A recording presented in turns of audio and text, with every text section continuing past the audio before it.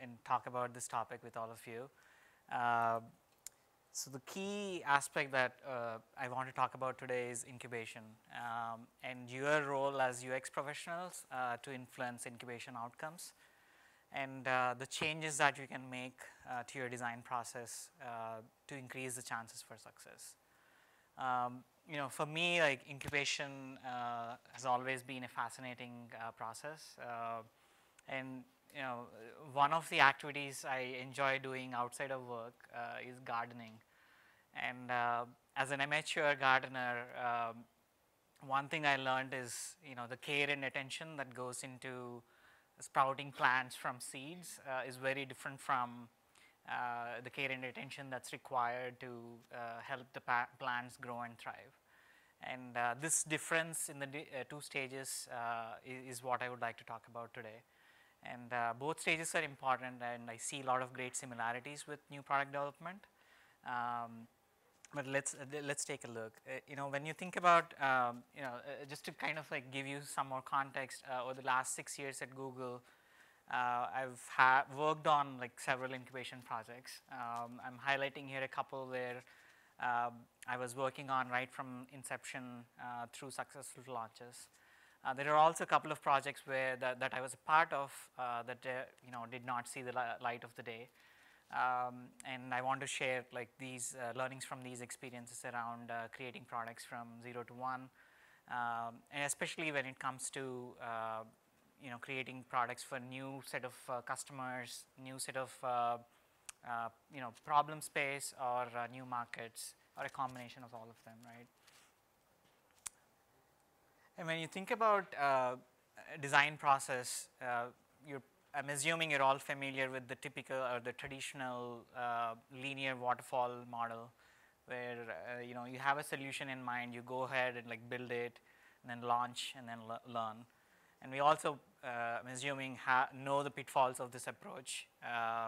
So for the most part, I think people have evolved into a much more leaner, agile and iterative model where you try to figure out a minimum viable product, go about like building it, and then like iterate and launch it and learn from it. And at Google, for most projects, the typical process is very iterative and looks something like this. So let's say building a rocket is the right solution or ideal solution for a given problem. We might start off by first creating a paper airplane, test it, learn from it, and at every stage or every evolution or iteration from there on, you try to increase the value that you're able to offer your end users. And this process works great when building the rocket is the right solution for that problem. However, like when you're exploring a brand new terrain or brand new problem space, this iterative process still has some shortcomings.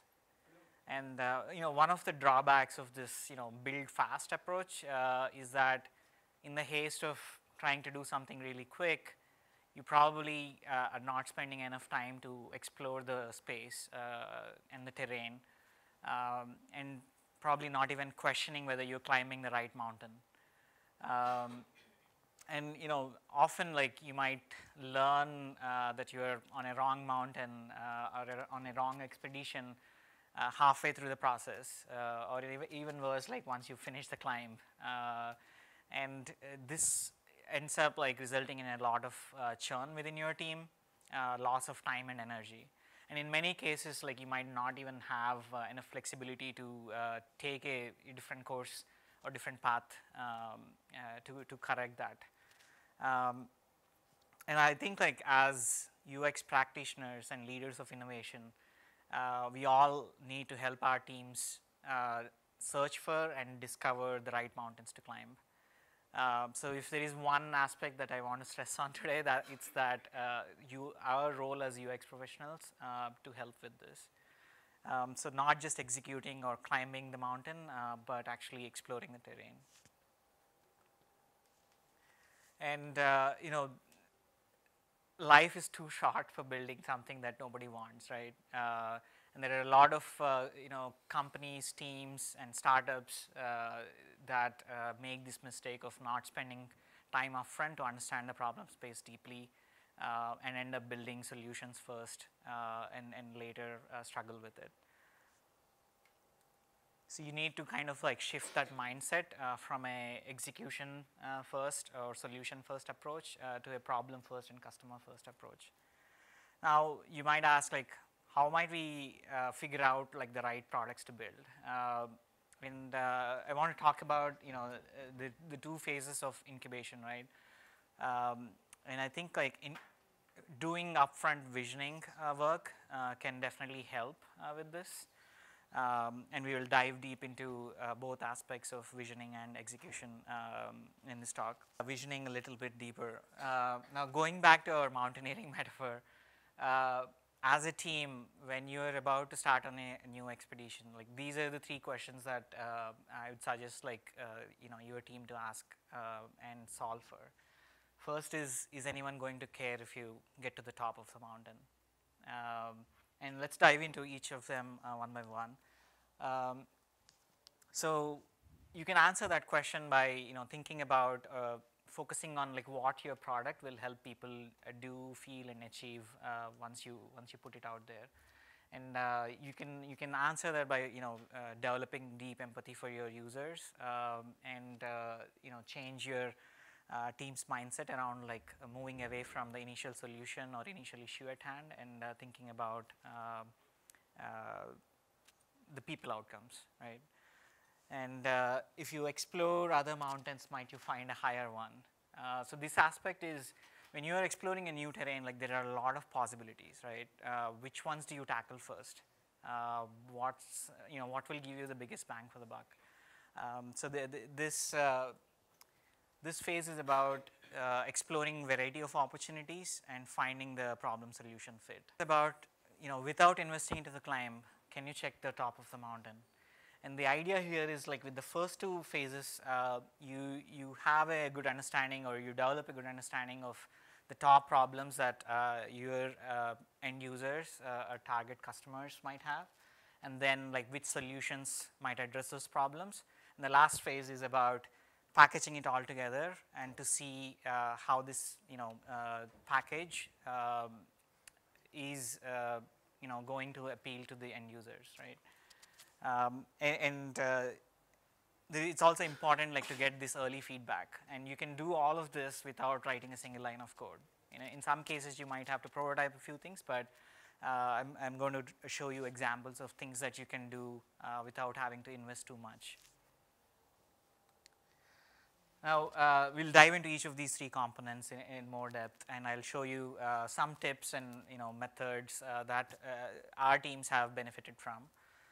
So when it comes to developing deep empathy for users and their needs, you have to think about like answering these questions. How frequently do users have the issues that you are trying to solve for? How many people does this affect? How do they solve these needs currently, and so on. And here are a few methods that can help you gain empathy and inspiration. Now I want to talk about some of these methods in the context of the two projects that I talked about.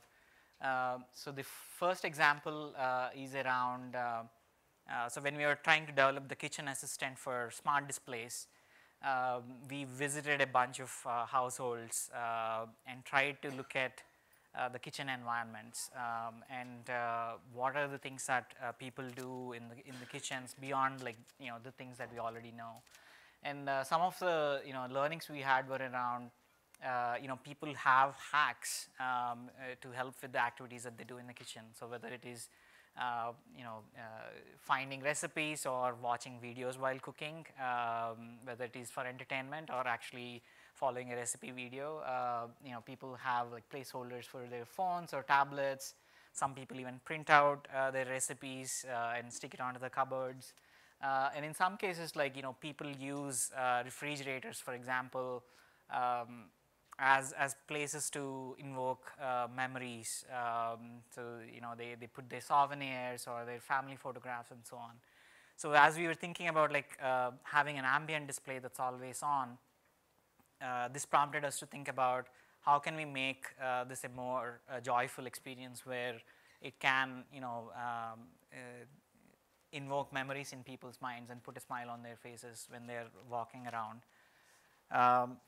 And the second method is, observing people, lab studies, co-design sessions. Again, when it comes to the kitchen assistant, one of the things that we did is co-design sessions with members of the household. So in a typical household, husband and wife, kids, when we did these co-design exercises, it was clear that the preferences and the needs of each household member are so different. So the need for like personalization and providing assistance in a very relevant manner to each of the individuals was key. We also realized, like, based on time of the day, if it's a morning versus an afternoon versus evening, or weekday versus weekend, the interest would change. So these are all things that really helped us like understand the nuances and the context in a more deeper way. The third thing is using surveys. Again, like, this is a method that can help you get quantitative data for the priorities and the problems that you might want to address. And this one is like talking to experts and extremes. So when we were trying to design for kids, we all didn't have as much experience working with kids. So what we did is like talk to experts who are well versed in dealing with kids and teaching kids and promoting curiosity and creativity in kids. So the example I'm showing here is a claymation studio where the teachers encourage kids to create these clay toys and create animation videos with them. So talking to them like helped us figure out you need like certain structure and building blocks for the kids to actually build on top of them. And then existing solution analysis. So this is something that a lot of people do, which is look at competitors, but then like going beyond that and looking at what are the hacks that people have today, how are they solving today, can certainly help. So here, like, as I said, like when you're trying to explore a brand new space, there are like a lot of possibilities that your team can work on. To give you the context of the kitchen assistant, we identified like 30 different needs that people might have in their kitchen context. And one of the frameworks that we used is problem severity to frequency mapping to narrow down to 4 things that we as a team should solve for. Again, so with a combination of surveys, this sort of like frameworks that make sense, we try to narrow it down to like the essence of where we should start with.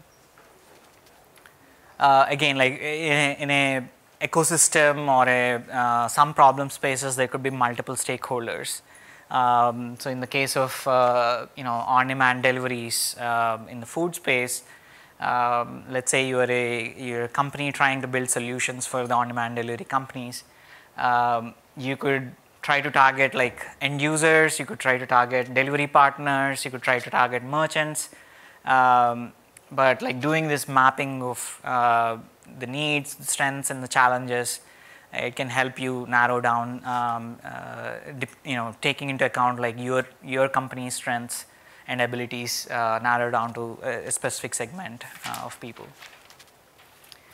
So this product playbook framework is also another very rigorous method like to help you narrow down the top priority problems, user problems that you might want to address, and it taking into account like how you might be able to differentiate from your customers, from your competitors, areas where you can leverage your abilities to the best. So taking all these factors into account to distill to the top things that you as a team might want to focus on. And how many of you here are familiar with design sprints? Okay, it looks like a lot of you are. For new like 0 to 1 product development, which is combining everything that you learned from phase 1 and 2 and packaging it all together and getting feedback from your customers. So Julie Zhao, like she's a VP of design at Facebook, and she talks about this phase as defining the people outcomes. So if your product is launched and is widely successful, how does it change people's lives? How does your product fit into people's lives or the society at large, right? Like, so this is about envisioning and imagining before your product is worked on or built. I'll talk about a few methods that we have used and found helpful. So for YouTube Kids, 2 or 3 months into the product development, we created this product pitch deck, and it was essentially a slide deck with a set of like benefit statements and a set of features that we walked parents across like US. Like we talked to 10 or so families within US and walked them through the pitch deck.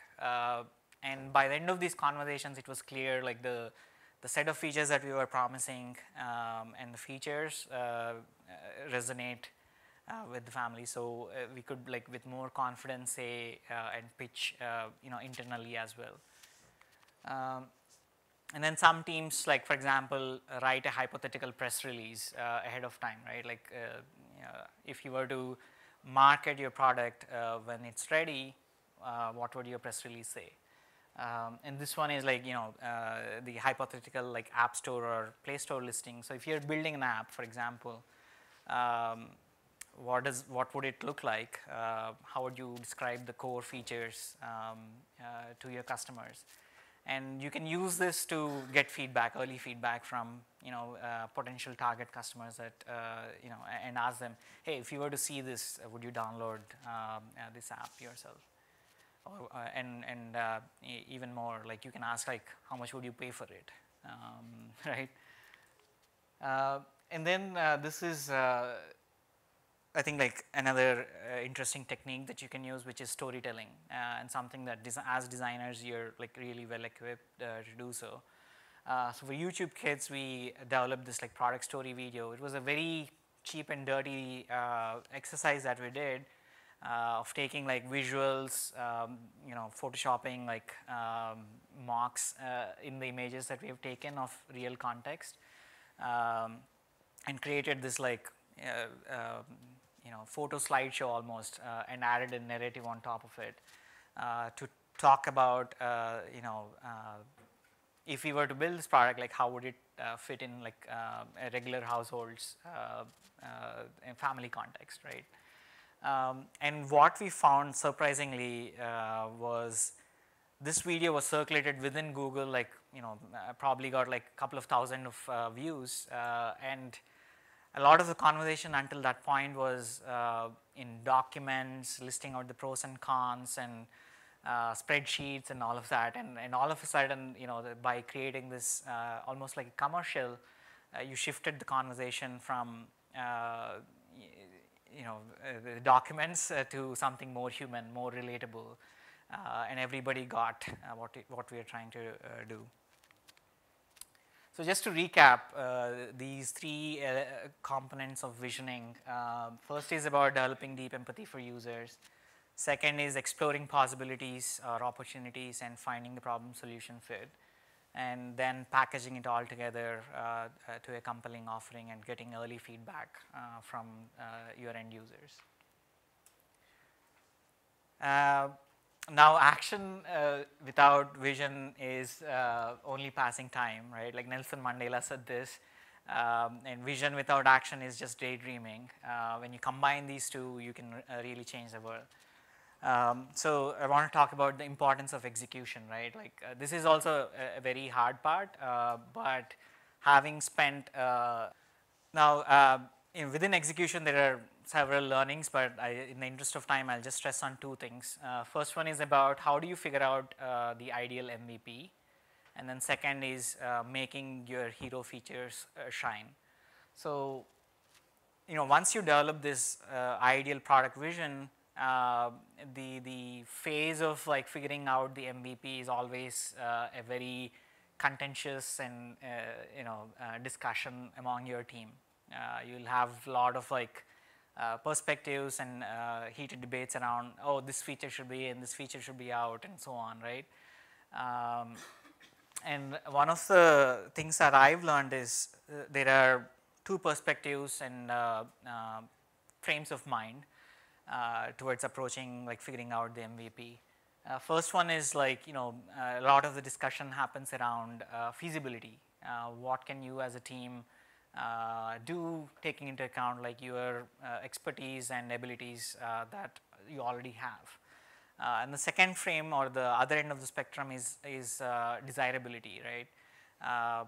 What's the user need, and what will delight the end users, and what's desired by the end users. So that's more user-centered perspective. And finding the right MVP is always along, or somewhere along the spectrum. But by spending time upfront with visioning and having validated your ideal product, ideal experience, you can shift the conversation to be more user-centered, right? You can start off your conversation with, hey, this is where we want to get to. How can we work our way backwards, rather than hey, this is what's possible or what's feasible today. What can we do quickly, taking into account where we are. So on with YouTube Kids as well, like, there was a lot of interesting debate and discussion around where we start, and we ended up, like, finding more towards the ideal experience rather than what's feasible, right? And one thing to keep in mind is, like, a minimum viable product is the smallest solution that creates and delivers value, meaningful value to your end users, and hopefully delights them even. Now, talking about the delight aspect, right? So one thing that's important is, figuring out what are the hero features in your product experience. Even for an MVP, what are the hero moments? It could be interactions that you, that you, as an end user, would experience on a daily basis, or it could be pivotal moments. So in the case of YouTube Kids, one of our goals was we should leave a smile on kids' face every time they open the app. So we invested in things like animations, or when you open the app, a splash screen like animates and has sound effects and so on. So something delightful and something that puts a smile on kids' faces. And there were also, like, pivotal moments. So for example, we noticed parents have a hard time taking off the devices from their kids. So we introduced this feature called time limits. So as a parent, you can set a timer, and when the timer expires, the device goes to sleep.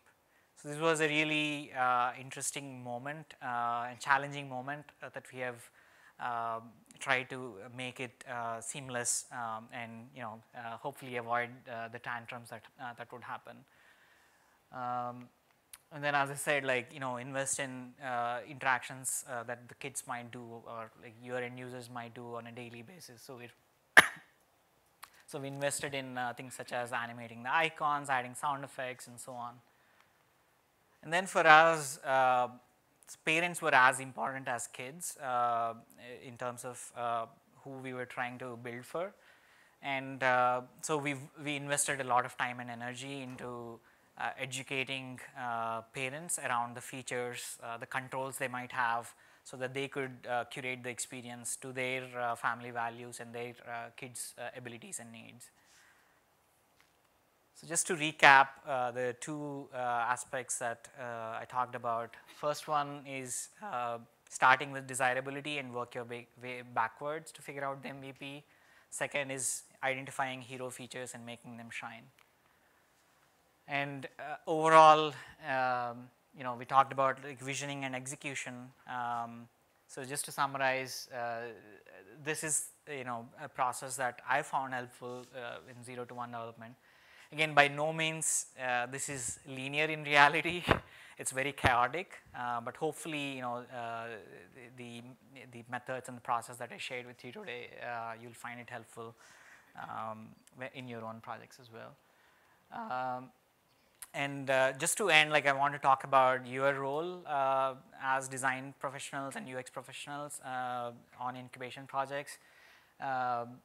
I just want to say, like, these projects, even though they might be ambiguous and chaotic, this could be really great learning experiences for you, and these projects will challenge you in unique ways. And my hope is I've shared like at least some helpful tips for you to take and apply them as you embark on these journeys. And I would say, like, you should be bold to initiate these, because it will help you get better at solving problems.